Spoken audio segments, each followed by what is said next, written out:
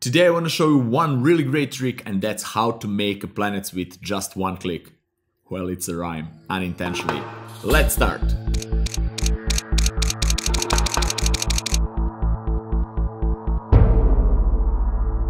Hey guys, it's Nemanja and welcome to another fun episode. Today I want to show you two different methods how to create planets in Photoshop with basically just one click. So let's jump straight into Photoshop and let's have fun. Right guys, for creating a planet in Photoshop you will basically need any kind of texture image that you want your planet to look like. So I have few of them here, as you can see, and I will start with this one. And let me show you the first method that it's really easy.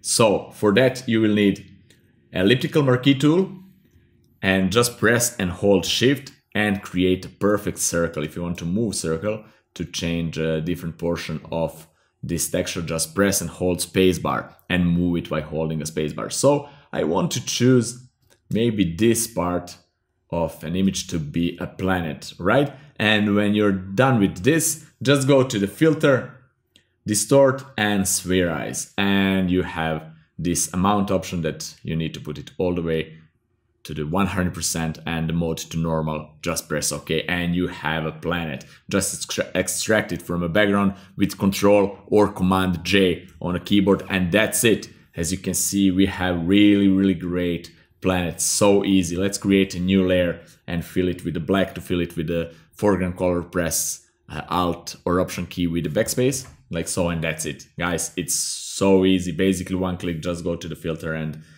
click the Spherize option. That's it. If you want to emphasize the planet even more, it's an option, of course. You can press Control or Command key and click on this layer to load the selection right here, and then go to filter and just repeat the last filter, it's Spherize. And now it's even more emphasize the shape of that sphere. If you don't like that, I will leave it like the first one, but some textures need to recreate that, to repeat that process, all right?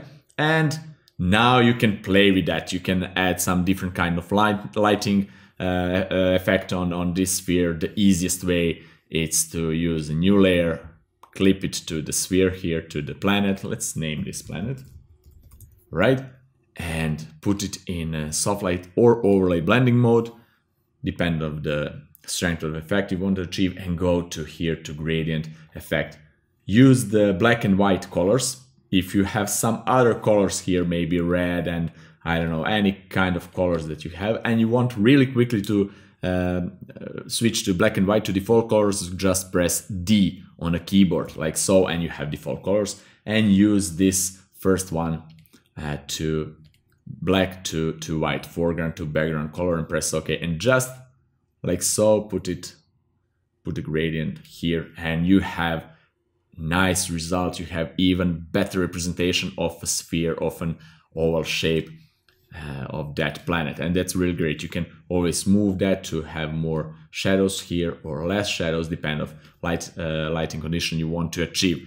The second way, it's perhaps let's hide this. Second way is just create a normal layer, use a black brush, really soft one, and just paint it with 20% or so opacity, depends of what you want to have.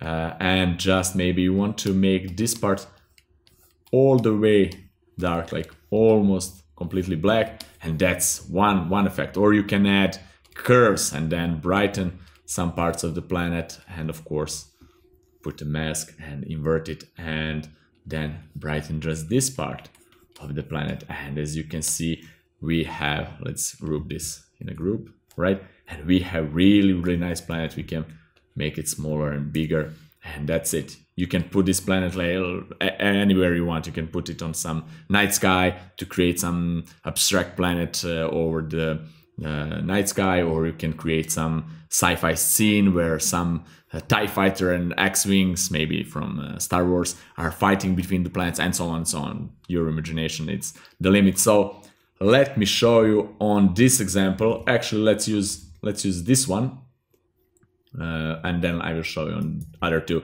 Let me show you another method. So first, let me show you again the same method, the first one, And then let's compare to the second method where basically we will have again one click to create a planet. Just create again the selection, circular selection, use elliptic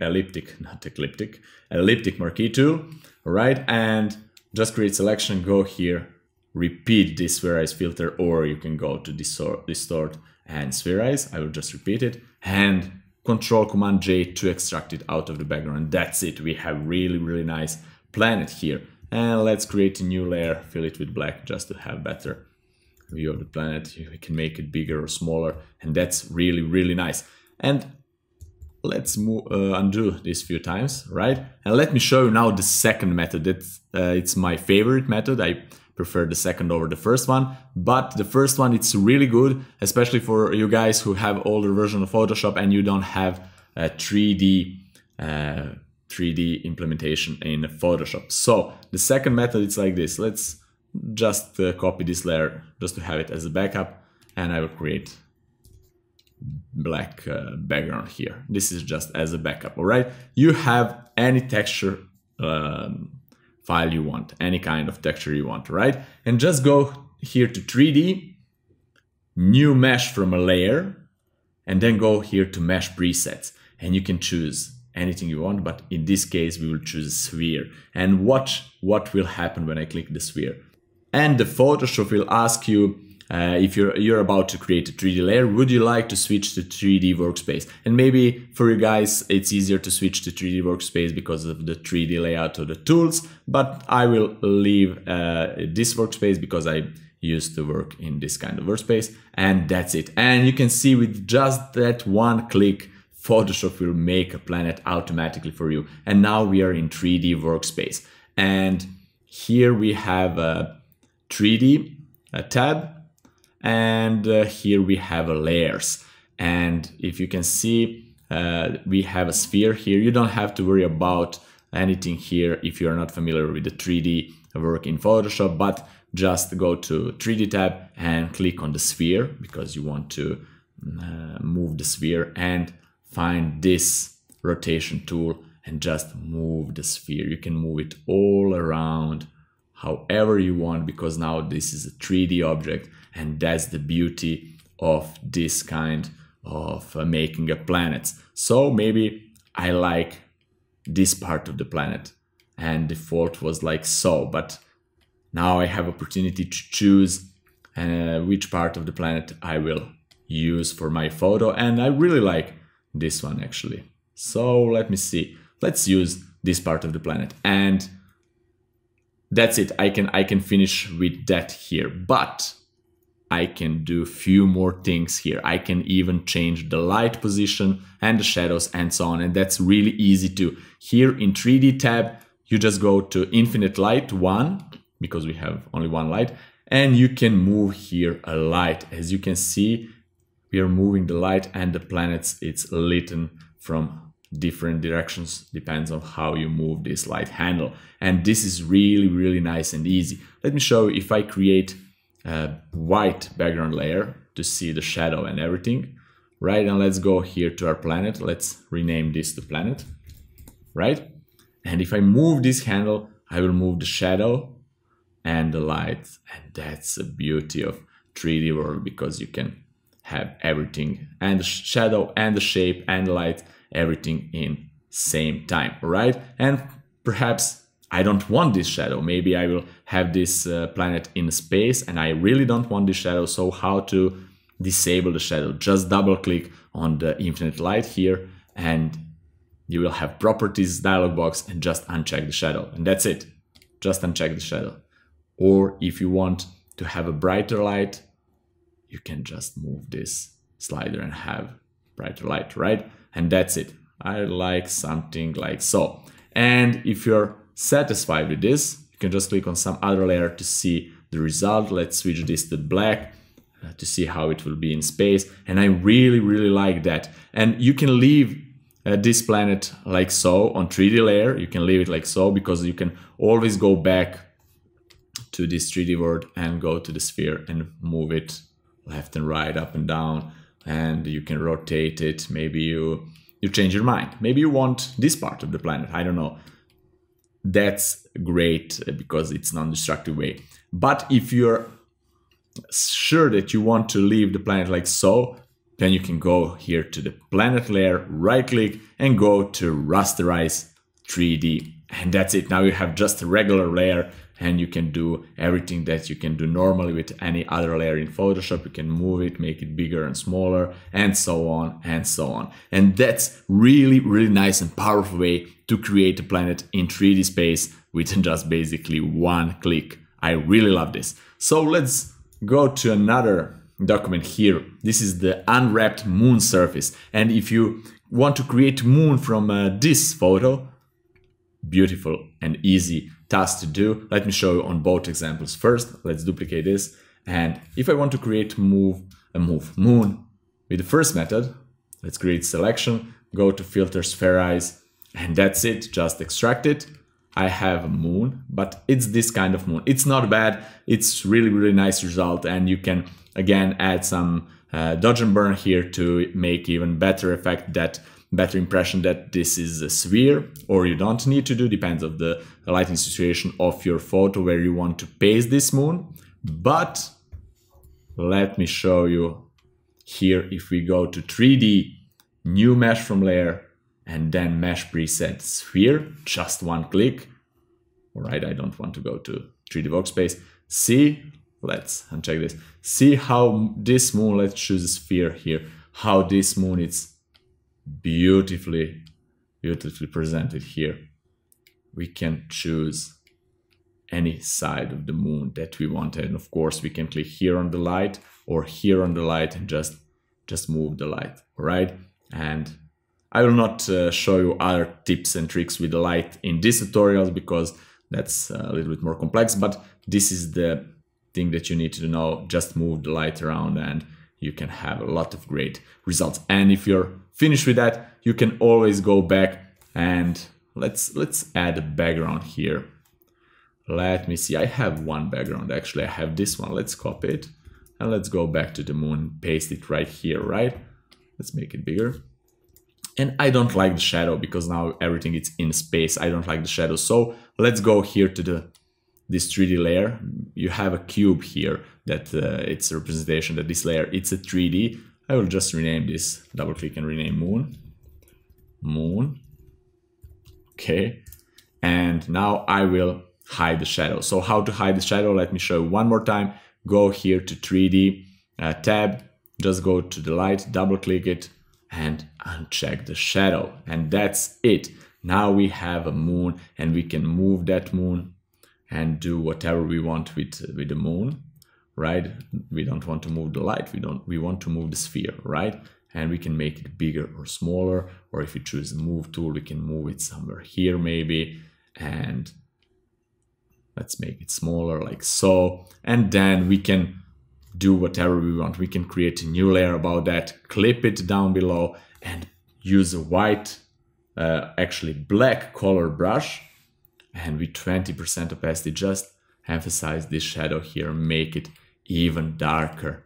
And you can do anything that you want, like a normal layer, use curves or use a hue and saturation, use anything that you want to make this moon even better. So let's make this part brighter, and that's it, right? And let's just use this planet and this texture and create a planet. Just go 3D, new mesh from preset and sphere, and just one click, guys, just one click, we have this really, really great planet. And it's beautiful that we can rotate it and choose any part of it. This is where the texture are gluing together, and we don't have a seamless texture, so this is why we have this line. We can create a seamless texture out of this one, and I can show you that. Why not? Let me show you how you can create a seamless texture out of this one. So let's undo a few times, right? And let me see. Right, I need to go all the way back to the beginning. Let me show you how to create seamless texture. Let's duplicate this texture, and because the right side and the left side of the texture will bend and put together one beside another. It will basically glue left to the right side and up to the down when you make a sphere, right? And to make that seamless, let's use one trick. Just choose rectangular marquee tool, use this portion of a layer like so, Control or Command J to copy it, or even better, if you don't know the shortcut, it's Control Shift J or Command Shift J. It's here, layer, new layer, via cut. All right, we want to cut that part and move. Let's hide the background. Let's move this part all the way here, like so. And now let's make a mask, and we need to blend this with the mask and black color, 100% opacity, and just blend this two layers together like so, right? That's really, really nice. Let me see, and that's great. And now if we merge everything together with famous shortcut Shift Control Alt E or Shift Command Option E on a Mac, we will have that as a separate layer, as you can see. And now if I have a copy of that and move that copy all the way to the right side, see, it blends seamlessly. That's really, really nice. And before we create a planet out of this texture, we need to do one more thing, and that's to crop this document to fit only the texture. So let's do that. All right, let's click Control or Command and click on this layer here, and we will select only the texture and just go to image and crop. All right, and now we cropped this image, this document only where the image is, and that's great. Now we can create the planet out of this texture. So let's go to 3D, first to select the texture, then go to 3D, new mesh from layer and mesh preset sphere, and you will see beautiful, beautiful planet with seamless texture. Let's go to sphere here and let's rotate the sphere, and you will see this is a seamless planet. We don't have that line. We can rotate the whole workspace. We don't have that line anymore. It's really, really nice method to get rid of that line and to create a seamless planet. Alright guys, that would be it for today. I hope that you liked this tutorial and that you learned something new out of it. This was two really easy and fun methods how to create planet in Photoshop with just basically one click. This is really, really fast and easy way. So you can use that method to create a lot of planets or just one planet and put it in your scene and create really, really beautiful and fun photo manipulation. So if you have any question regarding to this episode, please leave them in the comments below. I will be glad to answer them. Thank you so much guys for following me and supporting this channel, and for all new viewers, I would love to have you as a subscribers. So if you like this episode and find it useful, let's subscribe, ring that bell to get notified anytime I release new episode, and be the part of this creative journey. See you next week in the next fun episode. Bye bye.